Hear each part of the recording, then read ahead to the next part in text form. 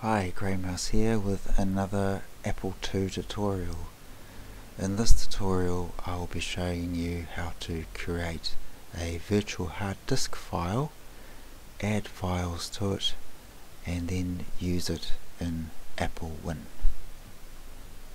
Let's start. Alright, so we're looking at this hard disk image file for the Apple II, which has got the extension .hdv. Now the hard disk image file for the Apple II can go up to 32 megabytes. Have a look here. However, we do not use Cyberpress to create this image.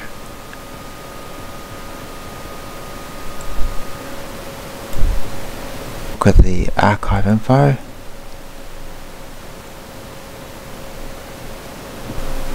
It's raw data. So we need to create a file which has got raw data. In order to do that, we need to create a zero filled file in Windows, which we can then format to be a hard disk. Over to the DOS prompt. dir debug space and the name of the file plus the extension and press enter. It'll say file not found, but don't worry about that. So it's going to be a zero filled file. Press W to write. Check out the directory. Alright, so there's the zero filled file. And if we have a look in Windows Explorer, it has created the file. The next thing we need to do is we need to add a file to this image. Double click on that. It's in Cyberpress. It says it's it's a hard disk file with the extension .hdv. If I have a look at the archive info, a completely zero filled file here. Press done. Go to actions, add files. It's important to add at least one file, otherwise Windows will delete the file from your hard disk to make sure that it's a valid file. And we'll just add this one and then we close it,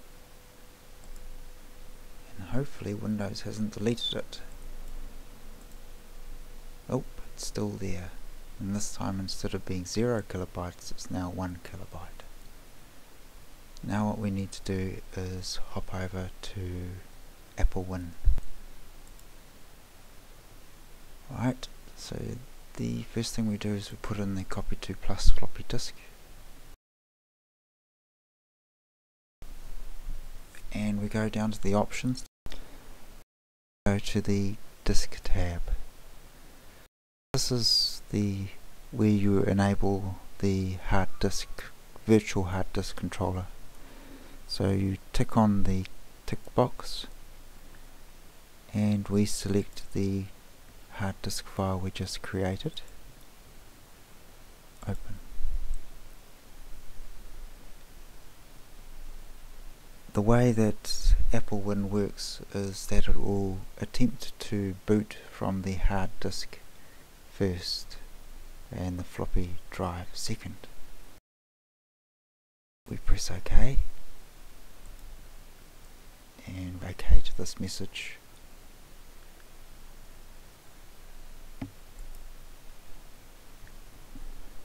And we'll double check the options. Yes, it's still there. Now remember, the hard disk file we created is not bootable and has only got one file in it. Let's boot it up.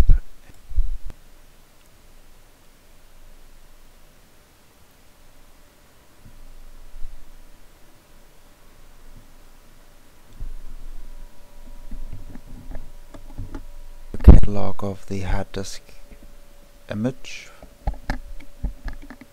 It's in slot 7 drive 1, which is what we've set here. Slot 7 drive 1.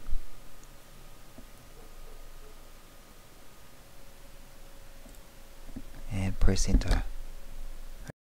Because the disk is 0 filled and is not a proper ProDOS disk, we need to format it first. Down to format, ProDOS, and again slot 7 drive 1. Yes, we'll call it A2 hard disk drive. And we do a catalogue of the disk.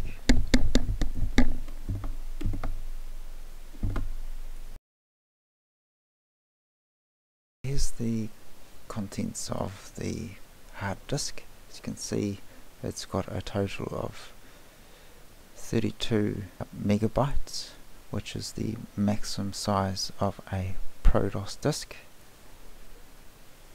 and it is basically a blank usable hard disk. Let's hop into CiderPress and do a comparison.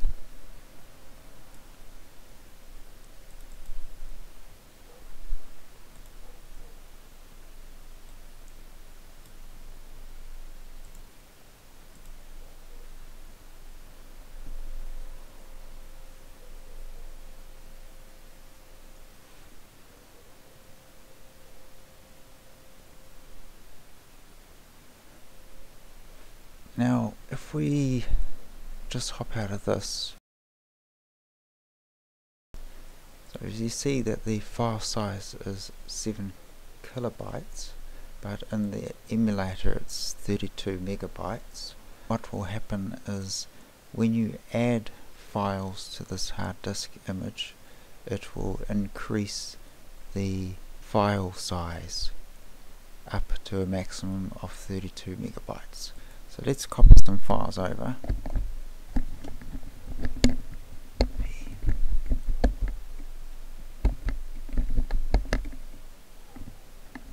And we'll just copy to plus the hard disk image. Go.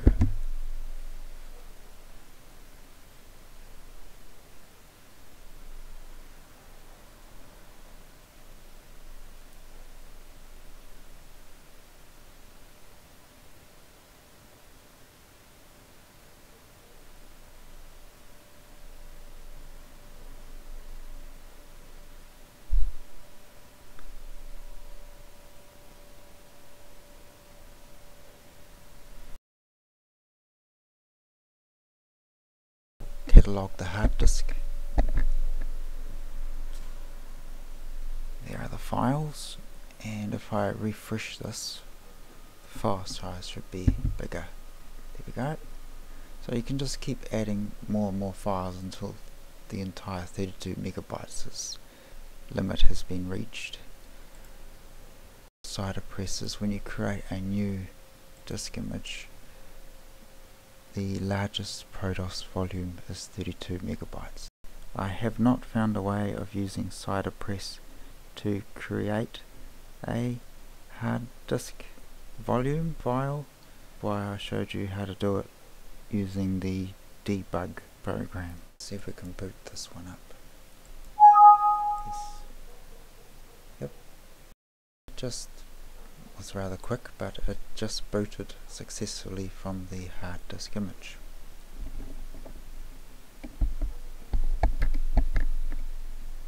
And it's also changed the drive order in priority.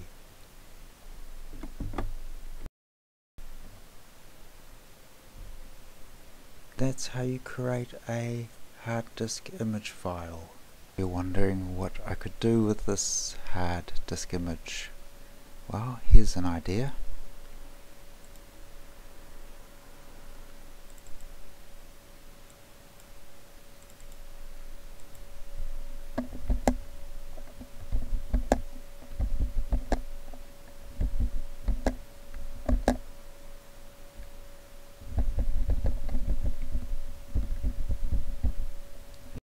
Let's fill it up with files.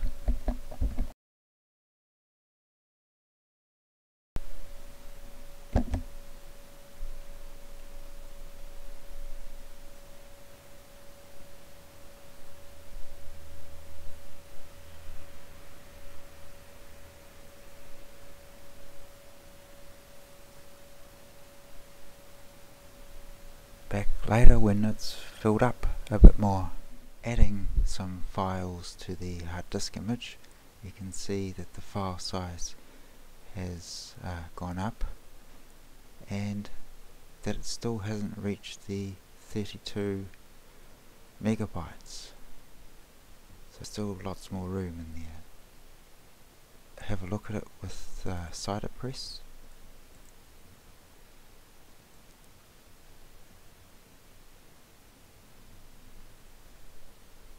Okay, so these are all individual programs,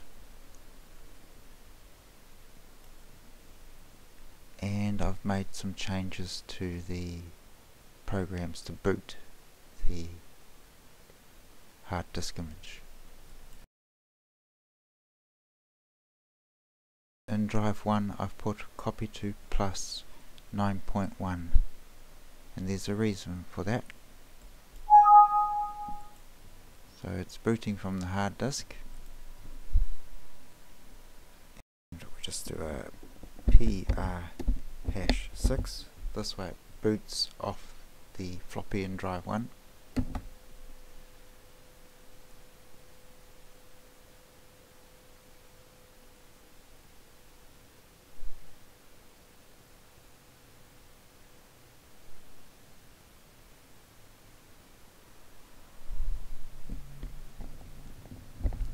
Let's do a catalog and hard disk image.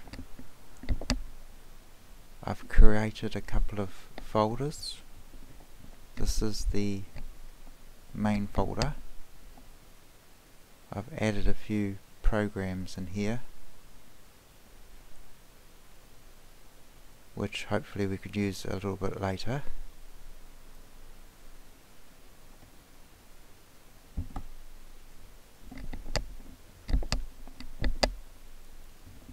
To switch folders, use the arrow keys.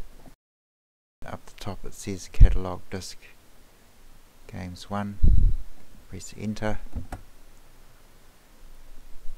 These are all individual files.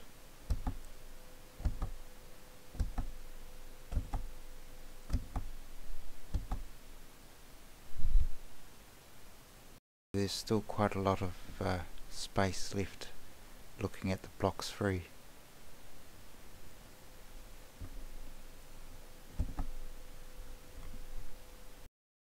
The next thing I'm going to do is I'm going to create a folder, and this is where copy to plus 9.1 comes in handy, because you can go down to create subdirectory and select the hard disk. And where would I like to create the subdirectory? I'll put it in the root directory. Give it a name.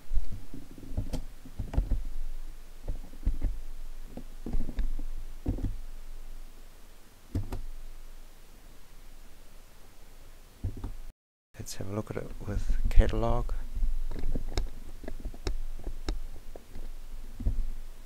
Sample. Nothing in it. That's ready for me to use. I will add some files to this directory. Far I have gotten since the last time we took a look at this hard disk image. I've added a few directories. I've got int for integer games. I've got some games in games 1. I've got some sample files which I'll demonstrate to you soon, and I've got a folder called games 2. You'll also notice that the Apple hard disk file itself is now larger, but still not to the 32 megabytes. Catalogue of each folder.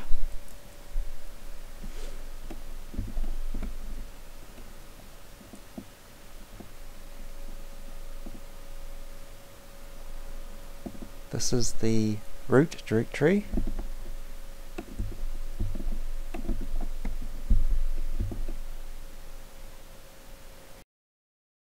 Here we have Interbasic and a integer game. Now, Interbasic was used before DOS 3.3, and these programs cannot normally run from ProDOS or DOS 3.3, but I have found a workaround which I'll explain soon. Let's have a look at the other folder. Here a mix of files, both binary files and Applesoft basic files.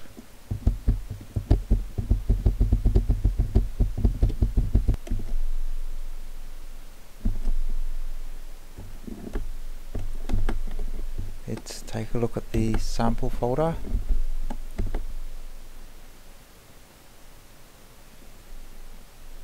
This is more a mix of each type of file. So we've got a binary file which is called pig.pen, and we've got a DOS basic file called Monopoly. We have a integer basic file called Orgle, which is organ in English. Have a look at the other folder.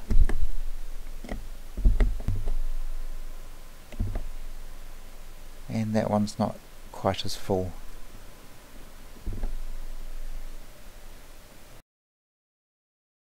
We will reboot, and it will boot from the hard drive.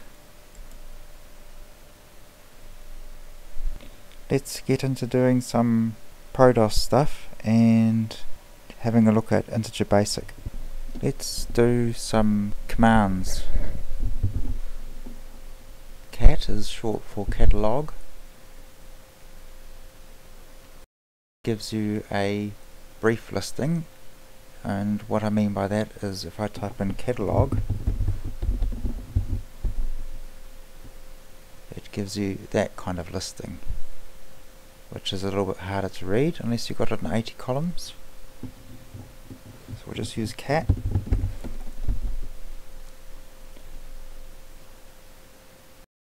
To change a directory, we use prefix.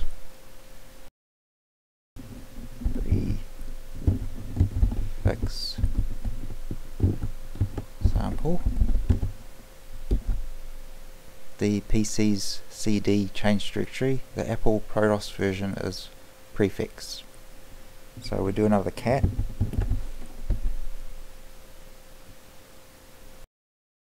Now we can just run the programs like any DOS and ProDOS file. We'll start with a binary file. You type in b run and then the file name.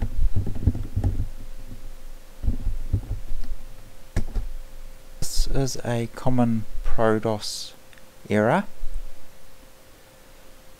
There is no easy fix for this error message.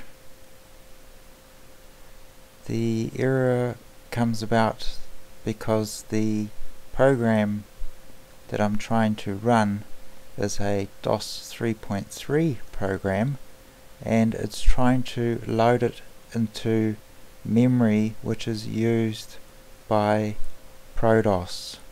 So the message "no buffers available" means that I'm trying to load this ProDOS 3.3 program, and it's trying to load it into an area of memory which is currently occupied by ProDOS. There is no easy fix for this.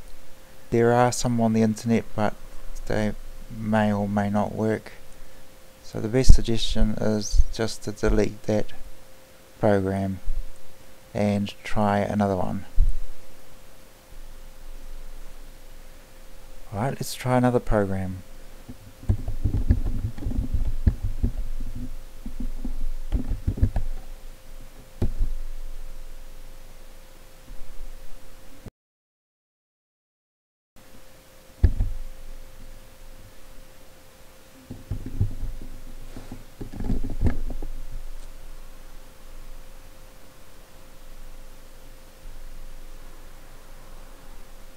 Great, so that's working.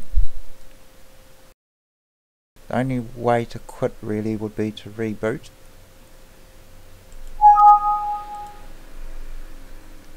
And we'll go back into the sample folder.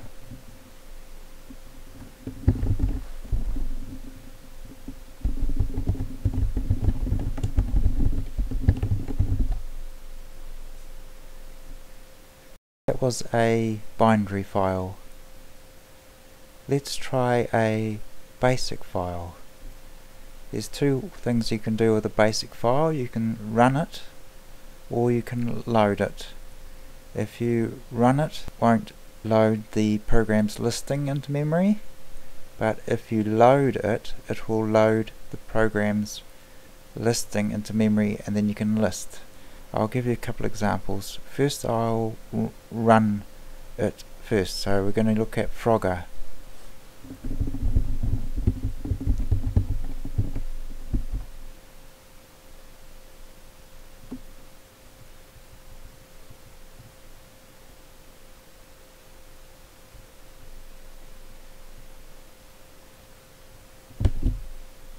This is a basic program.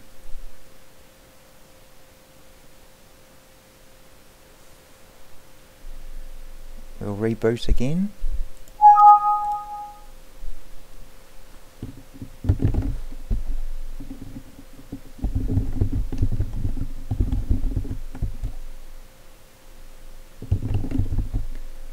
This time I'll load the Frogger program.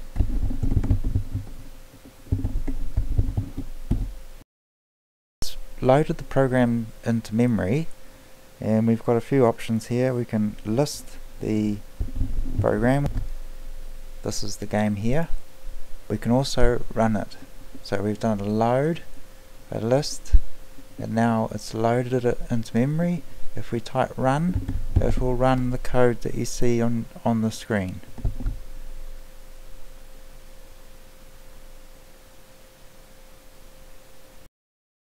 If you don't want the program's listing loaded into memory, make sure that you just simply run the program.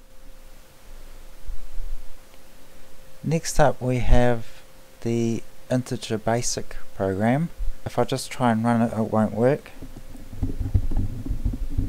because it's before DOS 3.3 and ProDOS.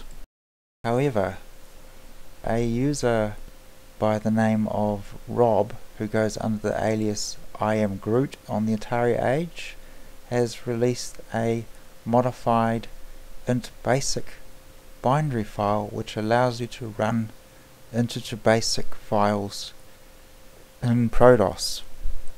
If you have a look at the link below, IamGroot, or Rob, was the one that has modified the Interbasic program. If we have a look at the disk image that you can download, this here is the modified file. You can see by the date, and there are some notes here that we can view.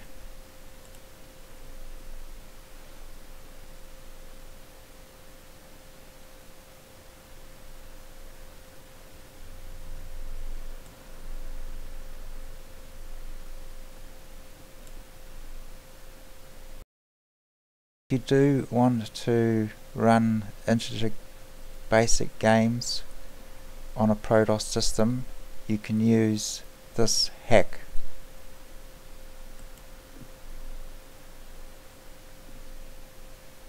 Okay, let's go back to the emulator.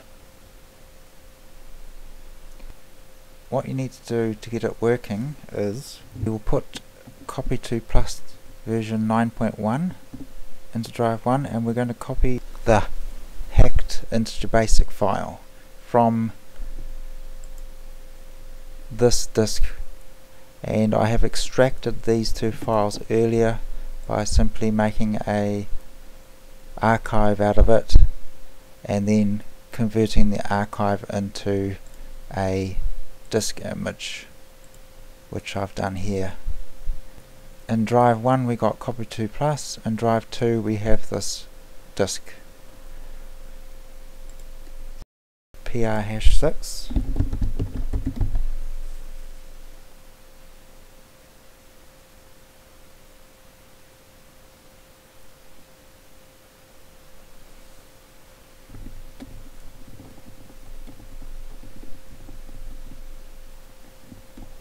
And I'll copy the files onto the hard drive. Don't want that one, we need this one, and this one. The other two we don't need. It's just mainly that the Interbasic file has been modified, and the startup basic file will actually start the Interbasic file. So go, and I'll put it into sample since that's where we're working.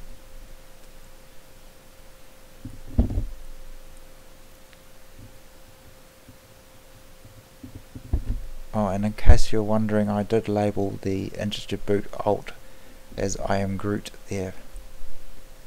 So let's reboot again into the hard disk, and we do a cat,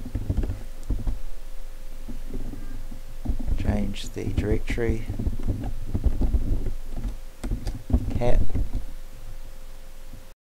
Let's see if we can get Oracle working. To start the Interbasic, we run the startup basic file. Oh, sorry.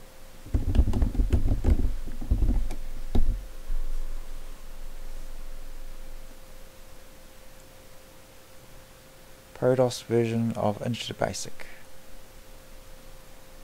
&catalog. Okay, if you download the disk image, you can have a look at the README on how it all works properly. This is the part where we have to choose between Interbasic and Applesoft, and because organ is in Interbasic, we press I, and as you can see the prompt has changed into a greater than prompt. We use ampersand as per instructions. It's the contents of the sample directory under Interbasic. Now we use load by itself. We put in the file name, which is Oracle.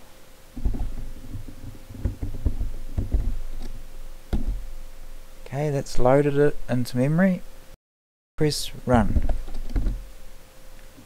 And here it is. It's not in English, but this is the Interbasic program running under ProDOS using a hack by a user on AtariAge called Rob. Well, his name is Rob and his alias is IamGroot. I hope that gives you an idea on creating a hard disk image for the emulator. There's an awful lot of room, got up to 32 megabytes to fill up. You can run programs which are binary files and Applesoft basic files, Interbasic files. So I hope you found this useful. Please feel free to subscribe, like this video, and leave any comments below. Thanks for watching.